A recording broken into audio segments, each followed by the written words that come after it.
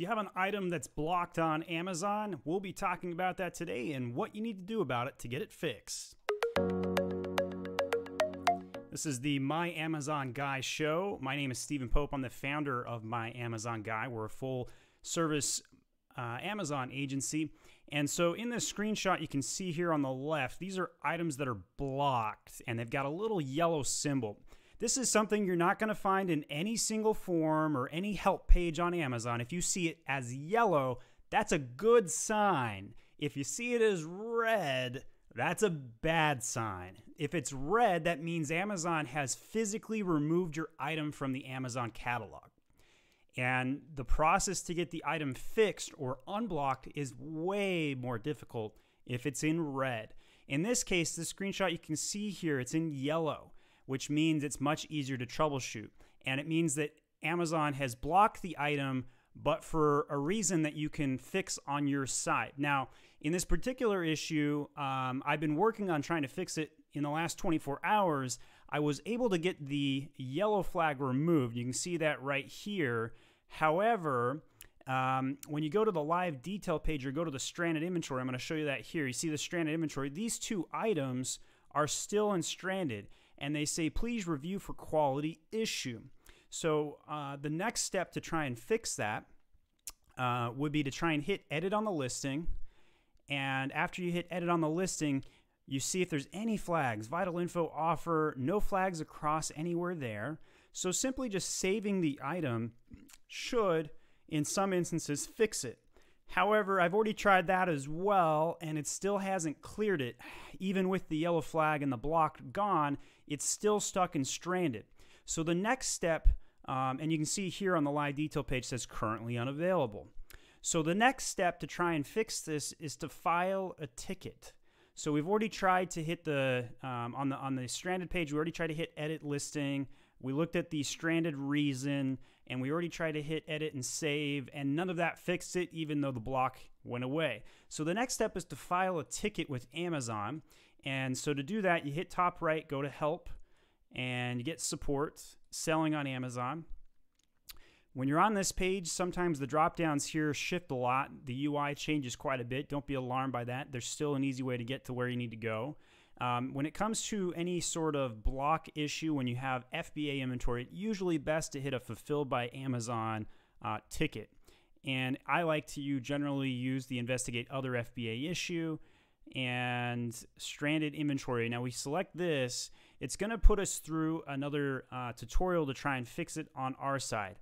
I only see this working about 1 out of every 10 attempts, so that's kind of annoying, a little bit of a waste of time.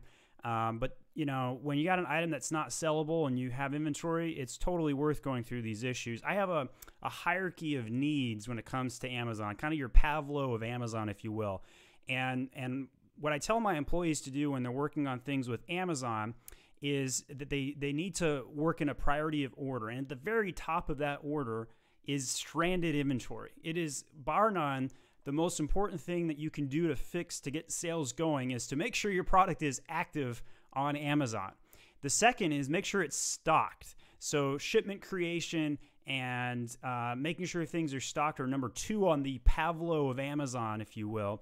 And then after that, it's advertising and traffic and sales generation and loading new product, and the list kind of goes on from there and all the way down to sourcing new product. All right, so we ran this tool. What issues can we help with? It said no FBA inventory for sale.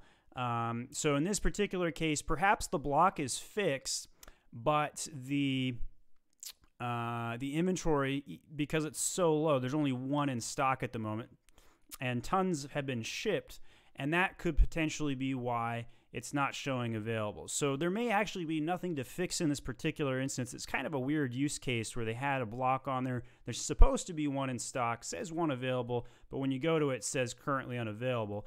And when you go to the fixed stranded page, it's still showing up there. So clearly, I think that the ticketing system is a little off when it says no FBA inventory for sale, because clearly there is 1 for sale and it's stuck and stranded. So there is some issue. So the next step would be to hit contact us, and basically in here, since I work on 100 different accounts, I always put the brand name I'm working for and the contact reason, and I'll say here, hi, this item is stuck and stranded. I was able to remove the yellow flag block, but it's still stuck. Please fix on your end and make the listing go live. There is an active inventory count available. All right, so make sure you grab that ASIN, of course, and we're going to go to the 2 ASINs. So I'm going to put a ticket in for both of these. So 2 ASINs, this affects. Grab that second one.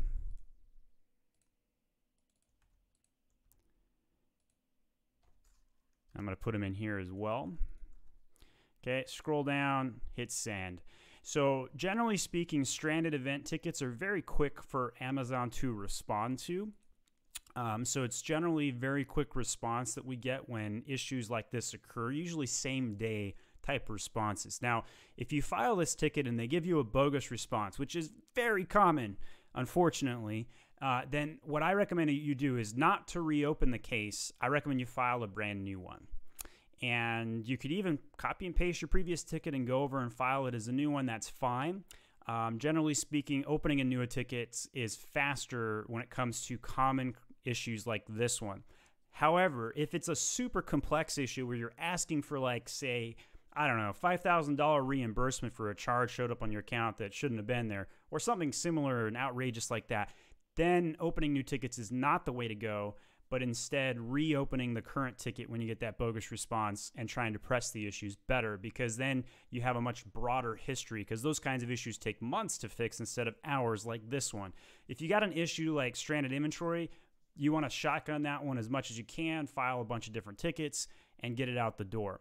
All right, so that's how you fix blocked inventory. If you have that's for yellow flag inventory. If you have a red flag issue, there's a whole different process on that, and you're going to need to absolutely provide usually some documentation to Amazon because they blocked it for a more formal or egregious reason. Maybe you've got an ingredient in your supplements that's got a problem with Amazon, or a keyword they didn't like, or something like that, and you'll have to usually provide a COA or an SDS sheet to get that fixed.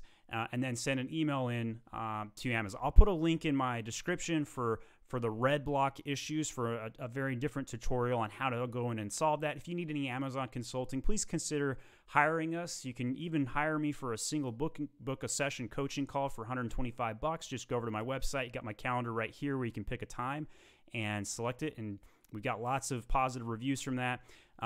Also, feel free to leave a comment in the video description if you have any issues that you're getting plagued with right now on Amazon. We'll shoot a video about it and see if we can help you out. Thanks for watching.